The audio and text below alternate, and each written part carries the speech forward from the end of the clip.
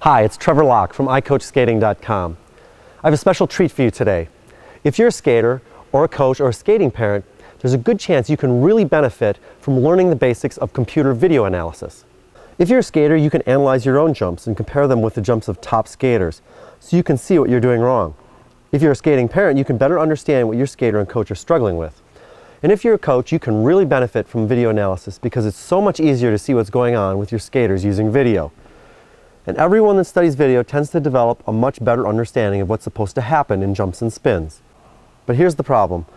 Most skating parents don't try computer video analysis because they just don't feel they know enough about the sport to get a benefit from it.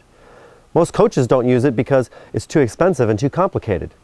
And skaters don't do it because they assume that their coaches are taking care of it, which is usually not the case. Well, all of that's going to change today. By the end of this video, you'll be able to handle all the technical details associated with analyzing your own jumps and spins. And I'm going to show you how to do it with your existing video camera and free software tools. Okay, step 1. Shoot video of the jump or spin. Skaters, just have your parents take some video at the rink, or ask one of your friends at the rink to video one of your elements. If you're a skating parent or coach, just take the video yourself. You can use virtually any camera that shoots digital video. That includes traditional digital camcorders and pocket flip-type video recorders, as well as many point-and-shoot cameras that have video capability. Not all point-and-shoot cameras will produce video in a standard format, but most will. The standard formats that we're looking for are files that end with a .avi extension or those that end with a .mov extension. Look in your owner's manual for your camera to be sure. I have both a traditional camcorder and a Kodak ZI-8. The ZI-8 takes video at 60 frames per second, which allows me to see more detail in whatever I'm analyzing. If you have an analog video camera, you won't be able to get the video onto your computer without additional hardware and software. You'll need a digital camcorder.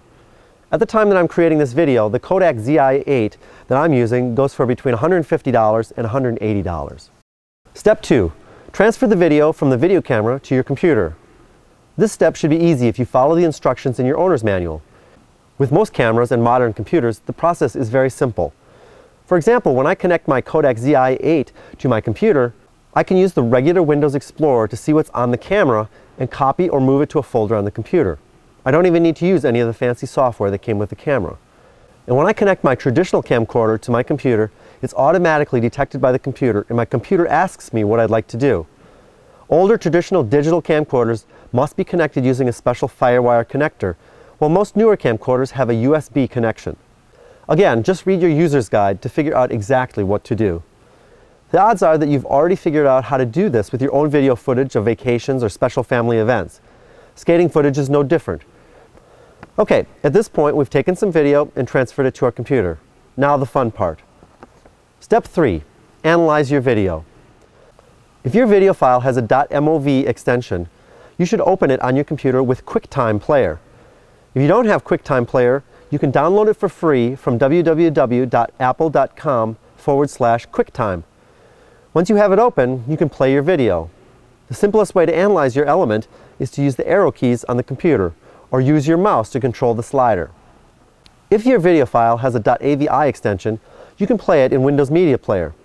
Unfortunately, the controls in the Media Player are pretty archaic. To single step through your video, you probably need to go through a process to set it up. If you can't see the top menu, type Ctrl-M and it will appear. In the View tab, select Enhancements and click on Play Speed Settings. Once you have the Play Speed Settings displayed, you can use the single step arrows to move forward one frame at a time by clicking on the arrow. Unfortunately, the back step arrow doesn't always work. In general, I find Windows Media Player to be a very poor option for watching and analyzing skating video. But there's another option, and it's free. It's called Canovia, and it's a motion analysis program. You can download it from www.canovia.org/en. This is not a bug-free program, but it doesn't cost anything, and it'll work well for most of your needs. It's also open source, which means it's being worked on by a number of independent people, and it's likely to stick around. After you install it, start Canovia and open the video file you're going to analyze. Canovia is built with a true video analysis engine, and it allows single frame forward and back, as well as slow motion and side-by-side video analysis. If your video looks funny, with weird horizontal lines, just go up to the Image menu and select De-Interlace. Your video should be crisp and sharp. Okay, at this stage we've taken some video, loaded it onto our computer, and opened it in our analysis program. We're ready for Step 4, learn what to look for. This is the most difficult step in video analysis. At iCoachSkating.com, we provide quite an array of information that will help you learn what to look for. Top coaches have already figured this step out, and they've been graciously sharing this information for years. So the easiest way to master this step is to join iCoachSkating.com. But here's the deal. Even if you don't join iCoachSkating.com, you can still learn exactly what to look for. You can learn by shooting video of the best skaters at your rink and carefully observing what they do in each video frame. Top video analysis coaches have whole libraries of good jumps and spins to compare against, and you can start building your own library yourself. In fact, this is a fun project you can do with your friends at the rink, or it can even be a club project that everyone can do together. At iCoachSkating.com, we provide our subscribers with sample jumps to use for comparison, and we show them exactly what to look for while analyzing jumps. Our subscribers can download these jumps and use them to better understand the jumps and compare them with their own. The technology of computer video analysis is changing figure skating.